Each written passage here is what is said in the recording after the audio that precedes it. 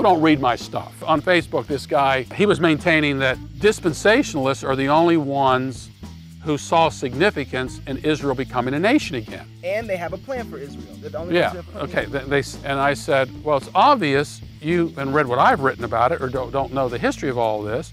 Long before dispensationalism came around, postmillennialists had a significant role for Israel to play in eschatology. Wow. Lots of them believed that Israel would come back to the land, would come back to the land, and that Jews in multitudes would come to Christ. Dispensationalism messed the whole thing up with their particular view. We don't say that they run things right now. Well, not for long. So, but there was always this view. You go back to the Reformers. You go back to the Westminster Confession of Faith. Hey. You go back to the Larger Catechism, question 191. It talks about how in the future Jews will come to Christ. That's postmillennialism. Dispensationalism has 2/3 of the Jews being slaughtered. Because they rejected Christ. According to dispensationalism, the prophetic time clock stopped at Pentecost.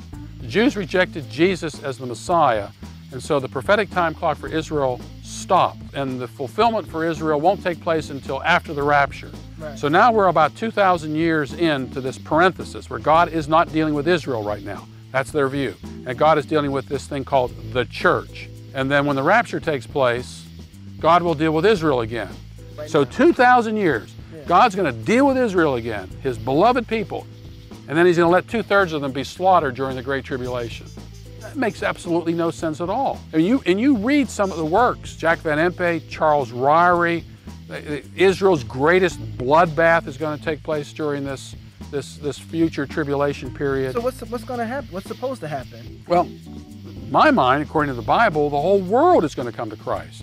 Maybe not every single individual, but there will be a time when the gospel is so fruitful in the world that you're going to see Islam lose its force in the world. They'll reject it. You're going to see Mormons reject it. You're going to see Jews finally coming to realize that Jesus is in fact the Messiah. So you think everything's going to get better?